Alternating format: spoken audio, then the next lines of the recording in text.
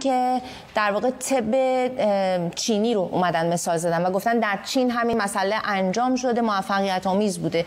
در صحبت‌هایی که شنیدیم از وزیر بهداشت، چقدر میتونیم در علم پزشکی واقعا به توان درمان‌های محلی اتکا بکنیم، به خصوص الان توی شرایطی که تا این حد بحرانی هست وضعیت؟ ببینید، زمانی که صحبت طب سنتی میشه قضیه فرق میکنه. خیلی از درمانهایی هم که الان در حال حاضر داریم گاه اوقات ریشه دارن در طب سنتی که از قبل داشتیم ما، ولی خب به صورت صنعتیش در آوردن.